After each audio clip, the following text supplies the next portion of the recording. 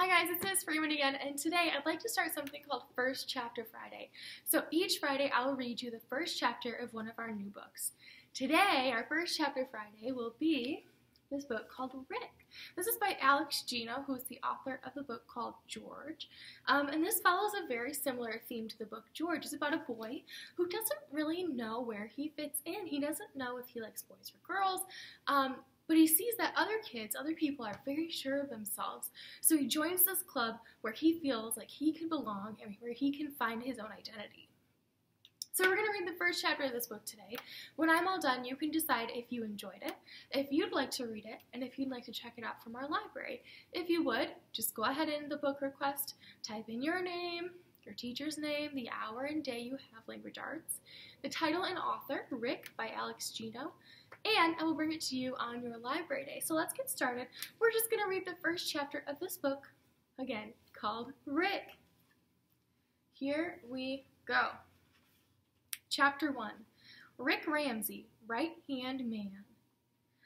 Rick Ramsey sat on his bedroom floor on the last day before middle school, spinning quarters. He had just cleaned his room on his parents' insistence that he start the school year fresh, so the floor was bare except for the rug that looked like a baseball.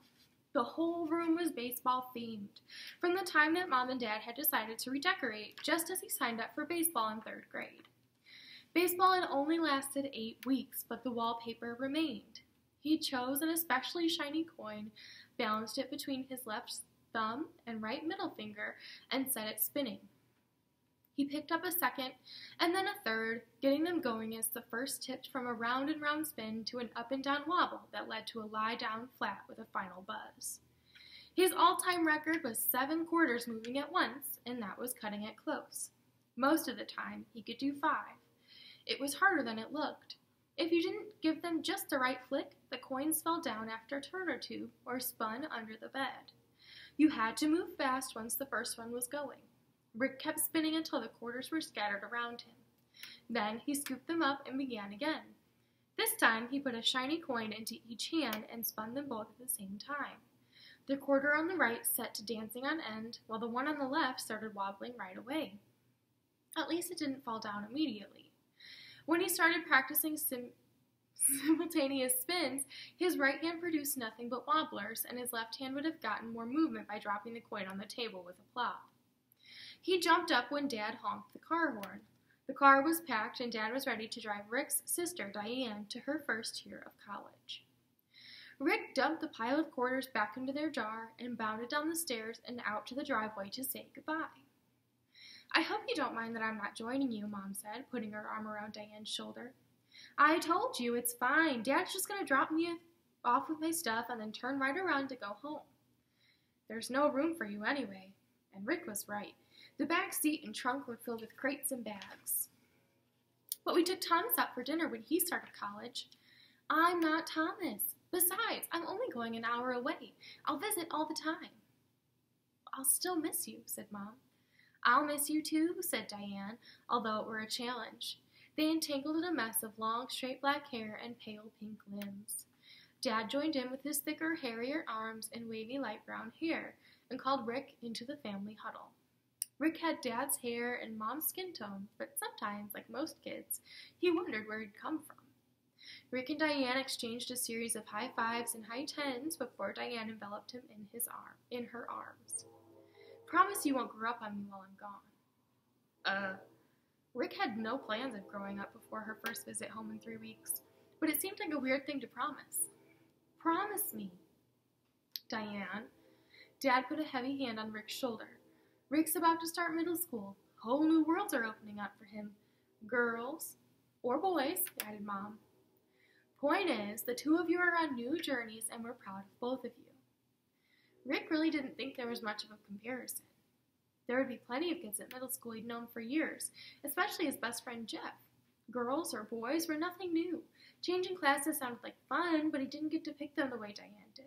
And at the end of every day, he would still be coming home to the same house with one less person in it. Mom embraced Dad and said, "Drive safe, Robbie." "Always," said Dad, kissing Mom on the lips. "Okay, give your mom one more hug, Diane, and let's get out of here." Rick and Mom waved as the car drove away. Neither of them moved from the sidewalk until it had reached a light 3 blocks down and turned out of sight. "Well, 2 down, 1 to go, I guess," said Mom with a smile propped on her face. "Hey, Mom, is it okay if I go to Jeff's?" Jeff had instant messaged the night before that he'd gotten the new Bar Fight 3000 and that Rick should come over. "And leave me with a quiet home to take a nap in?" said Mom. "By all means, my little dove, just be home for dinner by 7. And come give your Mama Bird a hug before you go." Rick leaned over and Mom kissed him on the forehead. It felt kind of wet, but he didn't rub it off. He grabbed his bike out of the shed and pedaled over to Jeff's place. Rick and Jeff had been best friends since the 2nd week of 3rd grade, when Rick had done an impression of Mrs. Fields, the old woman who volunteered in the lunchroom, and Jeff had laughed so hard that milk came out of his nose. Neither of them had known that that could really happen, and it made them laugh even harder. Rick hadn't had a whole lot of friends, and Jeff was new, and soon they were a molecule. Jeff and Rick liked being part of a molecule. That spring, when Rick signed up for baseball, Jeff signed up too. 2 months later, when Rick admitted he was having a terrible time, Jeff quit right alongside him. And when Dad told Rick it was important to take on a challenge, Jeff had pointed out that video games were just as challenging as physical sports and just as good for your hand-eye coordination, with none of the risk of being hit by a flying lump of rubber, yarn, and cowhide. Sometimes Jeff didn't think before he spoke, or before he acted, especially when he didn't like something. But Jeff liked hanging out with Rick, and Rick liked hanging out with Jeff, and sometimes that was all you needed to be best friends. Jeff's little green 2-story house had a steeply sloped red attic that looked like the letter A and a pair of pink rose bushes on the front door. Jeff's mom, Stacy, met Rick at the door and welcomed him in. She was tall like Jeff, with thick lines on her face, and her hair was back in a messy bun. She wore black yoga pants and a gray tank top with faded writing that said, "I've already done my good deed for the day. Try again tomorrow." "Come on up," Jeff called from upstairs. "You heard him. Go do your thing," Stacy said with an offhand wave. Rick ran up the wide first flight, then climbed more slowly as the stairs narrowed and turned in on themselves. Jeff's room was the entire attic, so it was big, but the ceiling sloped down so you could only stand up in the middle of the room. Old boxes and suitcases ran along the 2 long but low walls. A mattress with messy black sheets and a single pillow took up one corner. A worn wooden bureau with the top drawer pulled out and sitting on the floor was centered on the 3rd wall, below a round window that opened outward.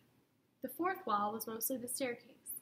A flat-screen TV sat on the floor in the middle of the room, flanked with stacks of video games, and in front of 2 black leather beanbag chairs. Jeff was already in one of the beanbag chairs, controller in hand, and screen paused. His face was peachy white, with a small white scar on his forehead, and short brown hair stuck up like loose spikes. He wore red basketball shorts and a black sleeveless t-shirt. "This game is awesome. You can actually crack a bottle on a guy's head and the shards embed in his skull."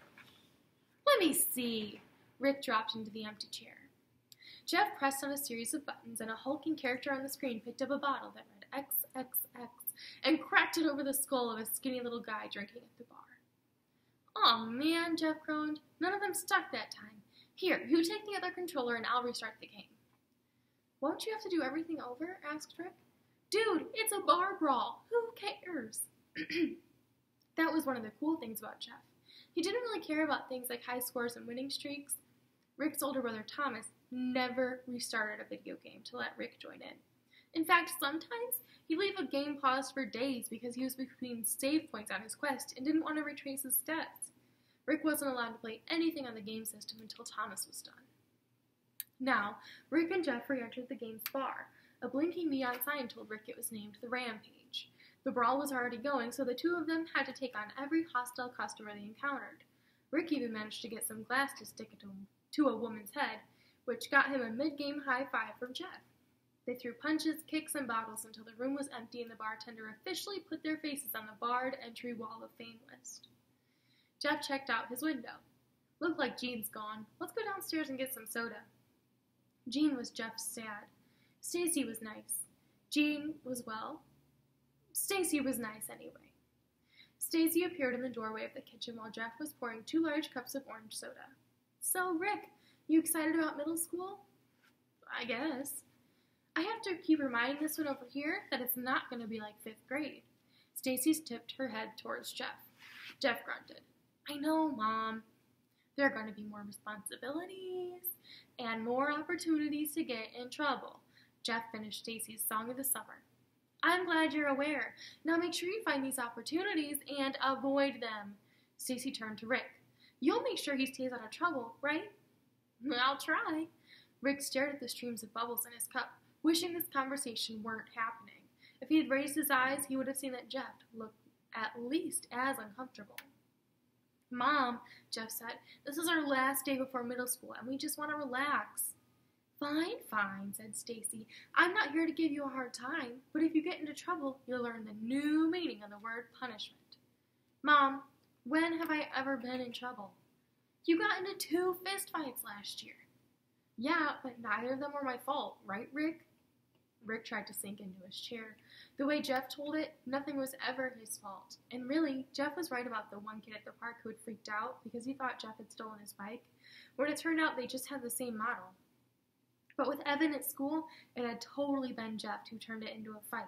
And he punched a kid in 4th grade too, though that hadn't turned out well for him. It was your bike. Rick hated lying, but he also hated having people mad at him. It was best when he could come out with a way to say the truth that left out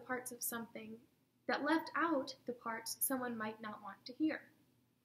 Just do your best to stay out of trouble, okay? Stacy said. I will. Come on, Rick, let's go. Jeff grabbed a soda and headed for the stairs. Rick followed, glad both to get away from the conversation and that he hadn't been the one to end it. Sorry about my mom, Jeff said once they were back upstairs. I was so worried about not running into the daffodil that I forgot about the mom octopus and the dangerous creature of the Great Orange Soda River. Especially on the day when school starts, when the parent beasts of the suburban savannah are most likely to pounce. No kidding. So what should we play now? Jeff gestured at his pile of video games. What if we work on No Homeworks, Burke? We're only 50,000 civilians from a major disaster.